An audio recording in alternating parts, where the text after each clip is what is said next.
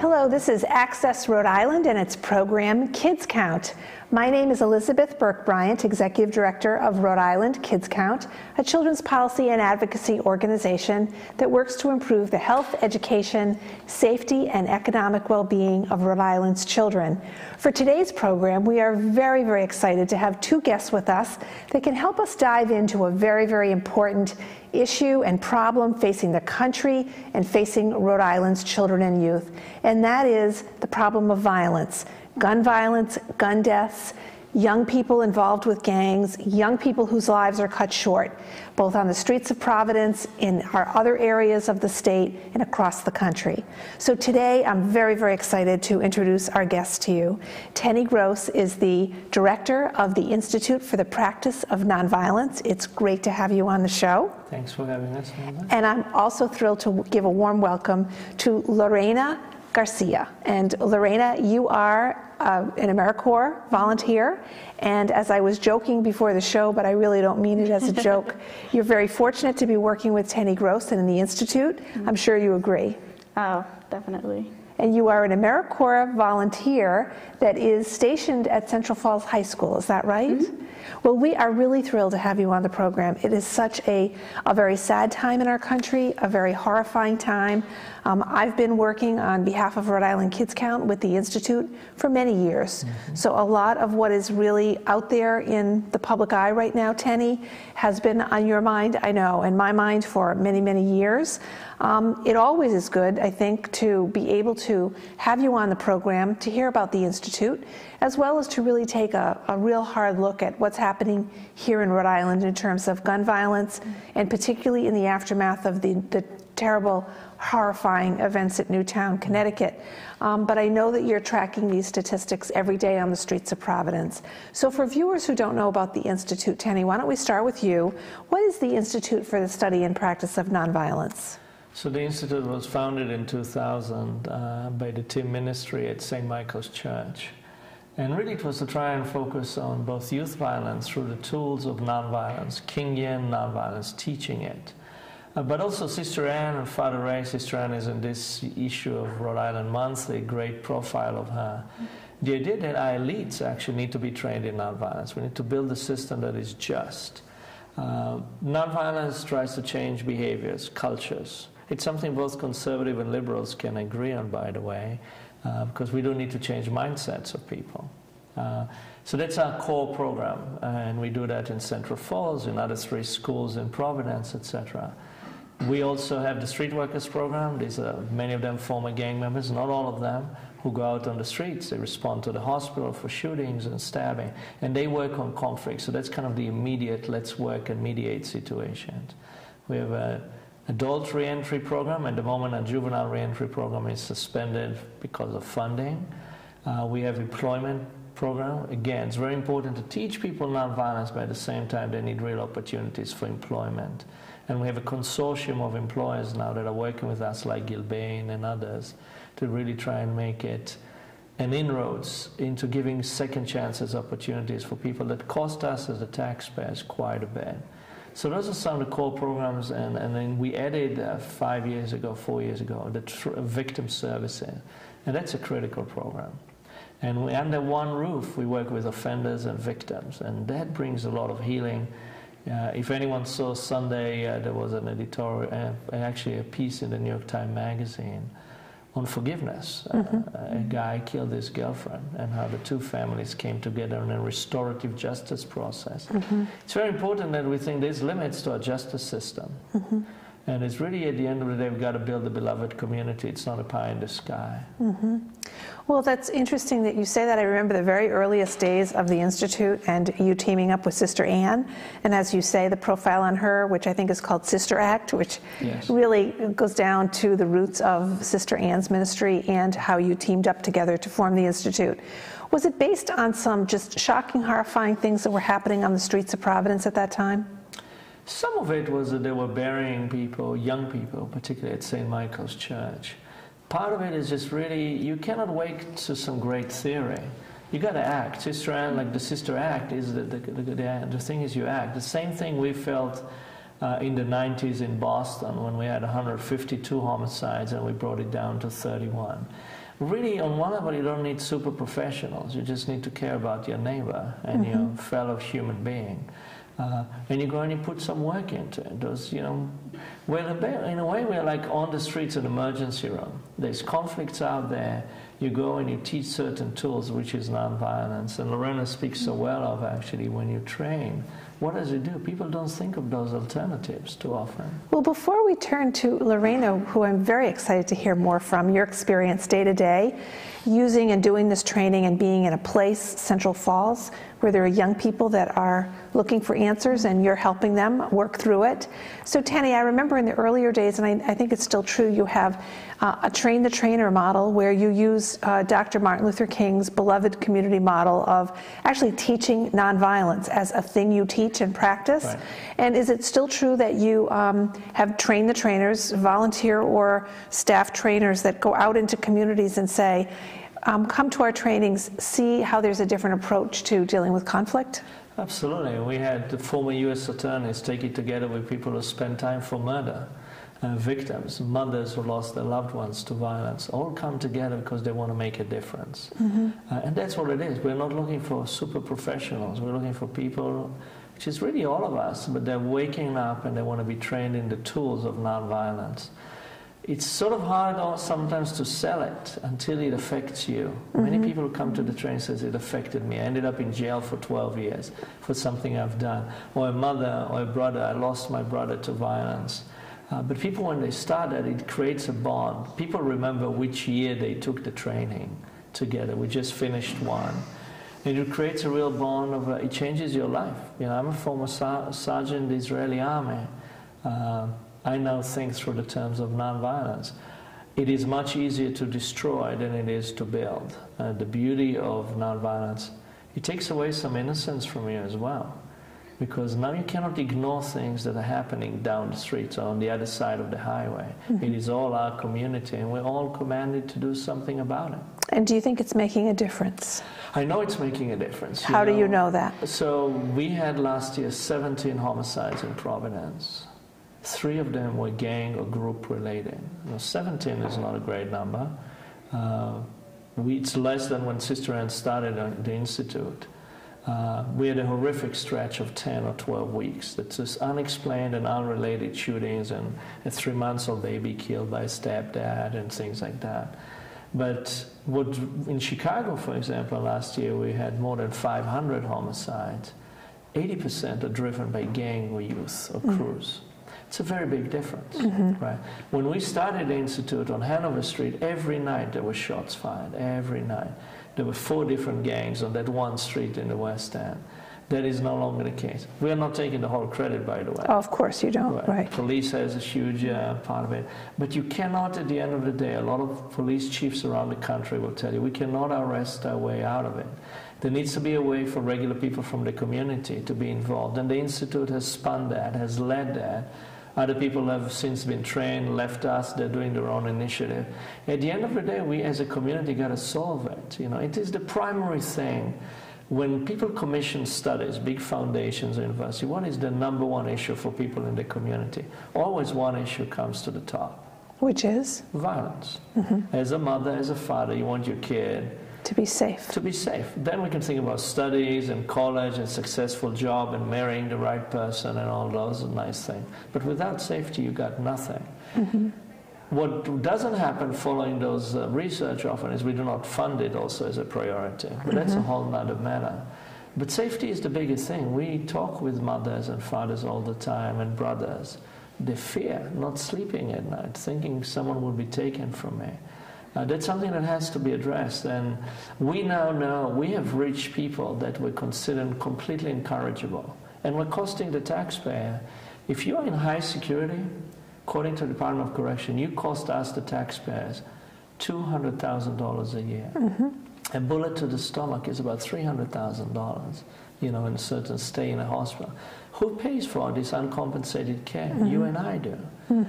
So we know now we have taken people who were costing us a fortune, they were troublemaking, and are now productive, successful, paying taxes, supporting their children. That's another thing that happened with high rates of incarceration. We have about 800 to 850 parents from the Providence school system who are in jail They're not there to parent. This is costing us generation after generation. So we now know how many conflicts we have disbanded, how many gangs issues we have broken apart, how many gang members that were really caught in a deadly dead end are not doing it. Not to mention the trainings in the schools, where many kids now won't go to gangs and won't join that. So that's paying forward. It's going to pay us forward forever. Well, that's really, really exciting to hear that. And there's always the nightly news about the tragedy that happens. And I know it's harder to tell the story about the tragedies that don't happen, the tragedies that are prevented. So, Lorena, let me jump on that. It's really important to articulate that, which I don't often articulate well.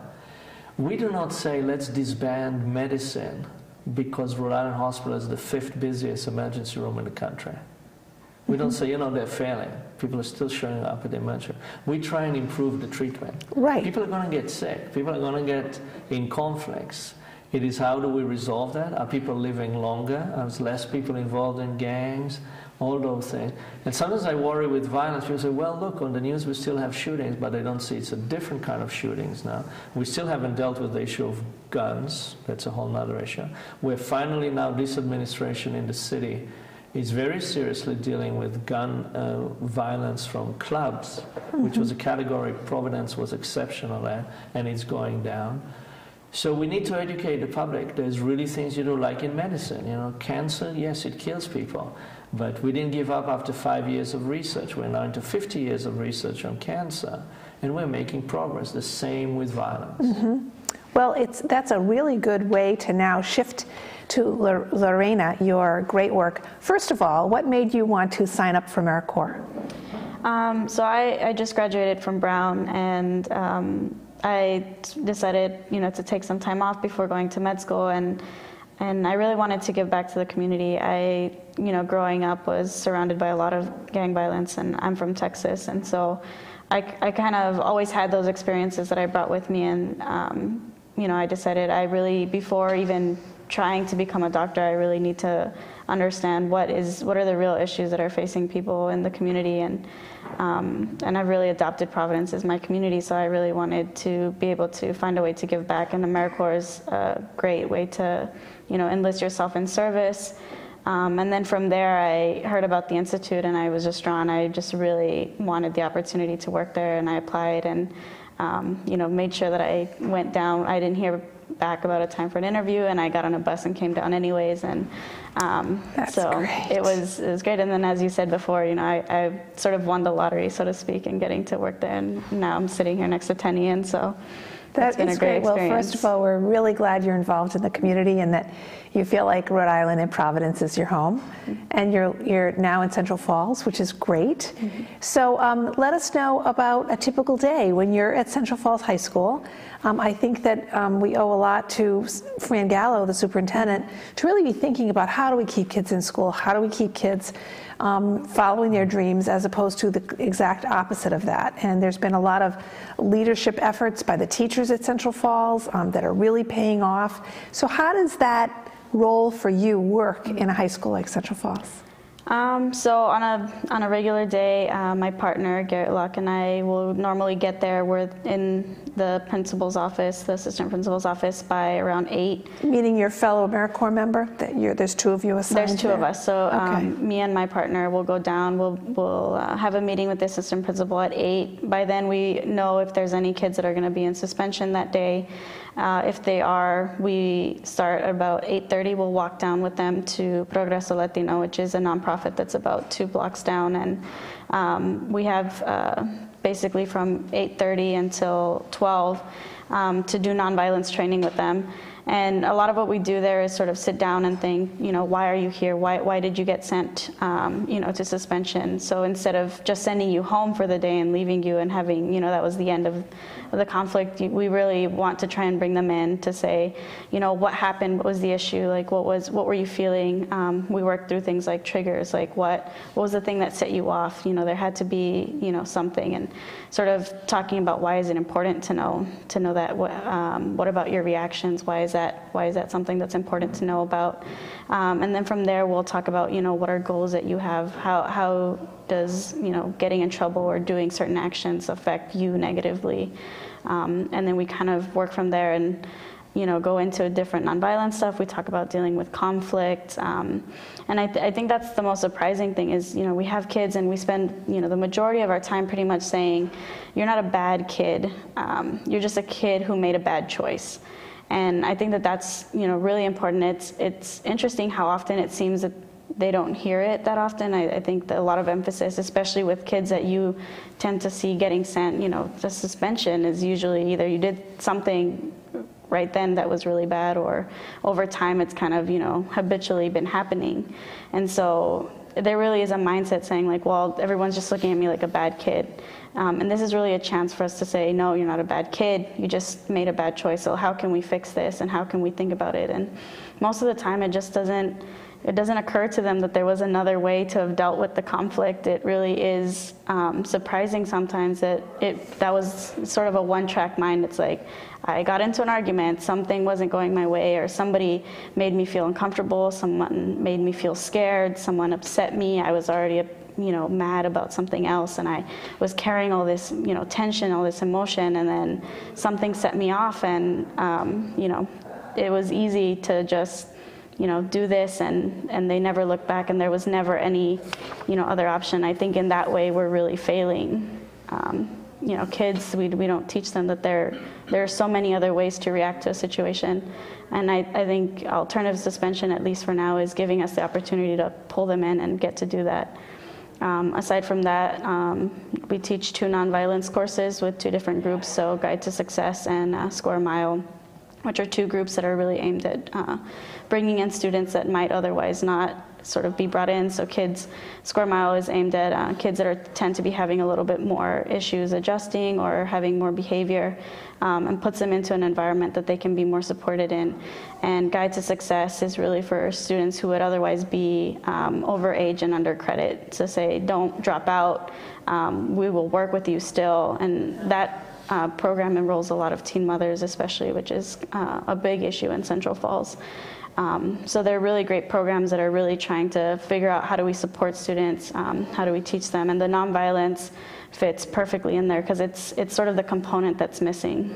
Mm-hmm. And are you finding that as you work with individual young people and get to know them, that the idea that they have to be a positive part of their school community, it matters, how they are engaging or not, so that other young people can learn in an environment where everybody has to be in it together? Mm-hmm. I think that that's definitely what comes out of it, and so much of it is there's no time, there's too many, you have too many students in a classroom. It's hard for teachers who are already being sort of overworked. They're trying to teach a lesson and manage a class of 30 kids who are, for whatever reason, everyone's bringing in, their own story, and it can be really, really taxing and really difficult. And I think this kind of thing brings you into a space where you can have a little bit of one-on-one to really say, like, I am going to listen to your side of the story, I'm going to get to know you, and then, really find out how do you appeal to students, what interests them, what's important to them, and then say, well, this is how it's affecting you. Now that we've built this trust, we've built this relationship, you see how it's affecting you. Now let's think, how is it affecting your teacher? When you got into this, or when you said that to her, or, how was it affecting the other kids in the class? Now the lesson stopped, your teacher had to, worry about trying to deal with you. So how do you, bring the focus back in and, see, so it's affecting you, which isn't a win, and it's affecting everyone else. So really, the way to do it is to say, I have to be, a better leader. Because also people are going to follow me. The majority of kids, we think, oh, these are bad kids as we label them, and we put them. Those are really, a lot of the time, those are the best leaders because they're probably in there because a lot of kids are following them, mm-hmm. And it's really influencing the behavior of their peers. And sometimes it's the first time that anyone's told them that, to say, people really follow you. you know, that thing you did, it seems like sometimes, you know, you end up in trouble and then your friends end up in trouble. So if you change your behavior, you know, do you think it'll maybe have an effect? And a lot of students will come in sometimes and they'll say, you know, I really want to change my behavior. I want to find something that motivates me so I can, you know, do better. It's not even that, you know, kids don't want to and they're stubborn and, you know, they really want to, they just don't have as much guidance. They don't even know where to turn to or what to do. And a thing like, you know, teaching nonviolence is sort of giving them those tools to say, this is how you function in a community, this is why it's important, and also, you know, this is how you deal with conflict. And conflict is healthy, it's good to have tension, you know, that's what we want to encourage, but these are the ways that you can, you know, sort of deal with it in a way that makes it positive for everyone. And manage it and turn it around and lead in a different way. Well, it sounds like you have a great role to play. And are you getting support from the administrators and the teachers as they see you do what you do? We get a lot of support. I think I feel very fortunate, and I think my partner feels the same way. We leave sometimes and we talk, oh, you know, that was really great. The day went well, or it was a really rough day. But we have people who are checking in on us. We work closely with administrators.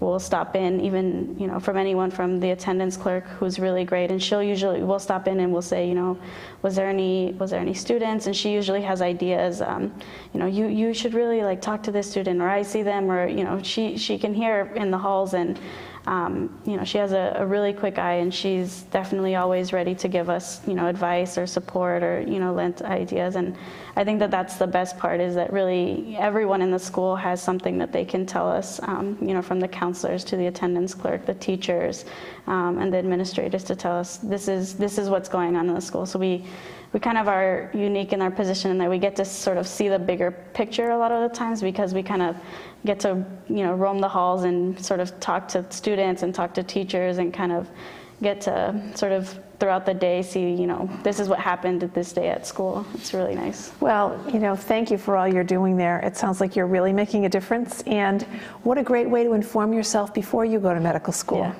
I remember Marion Wright Edelman addressed the Brown graduates of medical school at their commencement, and she and I had a conversation, and she said, you know, I think I should be speaking to the freshman medical students, not the seniors, to really help them understand what advocates they can be. So, you know, I just really want to say, you know, thank you for what you're doing to really make sure that some of these young people really get on a better path, and that's hard work, and you're doing it every day. So. Thank you. And back to you, Teny. I think we'd like to round out the program, which is rapidly coming to a close, about the issue of guns. I know that Marion Wright Edelman on the Children's Defense Fund website has really put up the shocking statistic that 2,600 children and young people have been killed by guns just in 2010, and that about 1,700 of those were homicides. You know that would equal, if those children were still alive, about 108 classrooms of 25 students each. So as we mourn the horrendous Newtown situation and the tragic killing of those young children and their teachers, we also look to the streets of Providence and other urban communities and know that the statistics are horrifying there as well. So are there any words that you want to say about that? I mean, we have no excuse to continue the way we are as a society. I mean, there's a Second Amendment, which I have an interpretation of, and others have their own, and there's going to be, I'm sure, some struggles. It's going to be a process. I think you start with those assault rifles, you know. I was reading at PBN today, at, you know, the business news, Providence Business News, how guns are flying off the shelves in Rhode Island. And I didn't know we have 11 manufacturers of weapons in Rhode Island, but we do.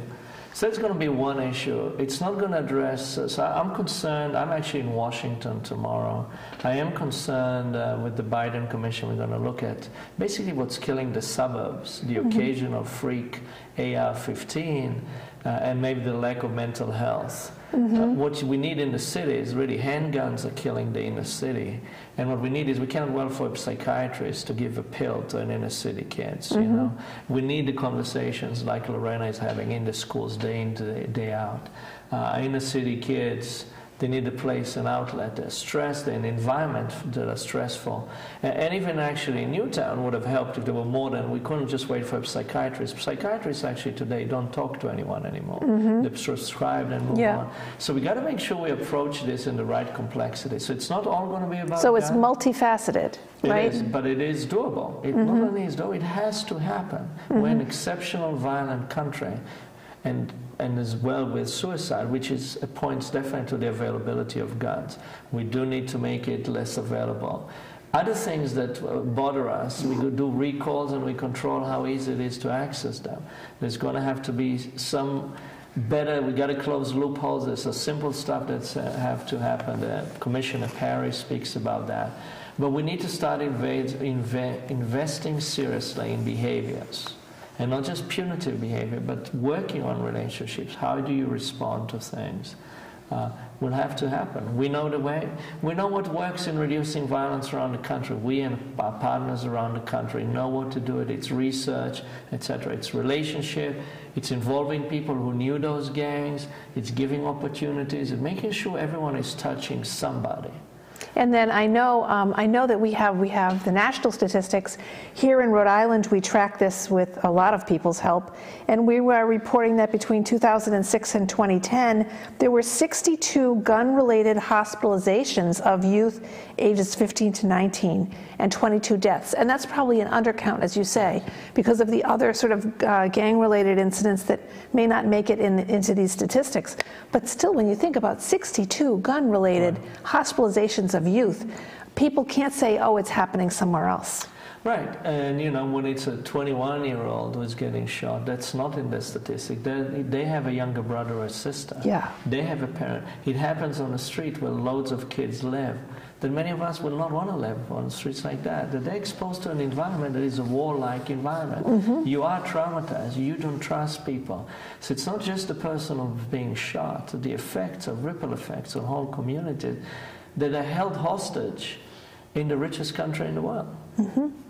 And so as we move ahead, I think having the numbers out there, the strategies, thinking about it holistically, the preventing gun violence and access to true mental health. We know that 1 in 5 young people has a diagnosable mental issue, and so many youth in this country, including Rhode Island, are not getting the access to mental health. And then the proactive strategies. I really salute the work that you do to have jobs for young people. If we could spend just a couple of seconds on that, and then I have to wrap up.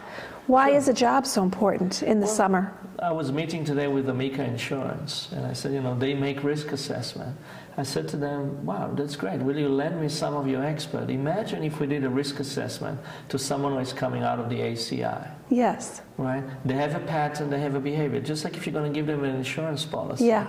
Imagine now if you give them a job that costs a year about $30,000. And imagine that prevents them from going back for $200,000. That's a saving right there of $170,000. And imagine, if I can interrupt because we're winding down, if we can have young people have a good use of their time and not go to the ACI in the first place. Absolutely. So I can't believe the time has so quickly passed. I want to salute the Institute for the Study and Practice of Nonviolence. Thank you for and doing you, that. Teny Gross, and you, Lorena Garcia, thank you for being on the program. And I want to thank our viewers for tuning into Access Rhode Island. Please join us for another program. Thank you for being with us.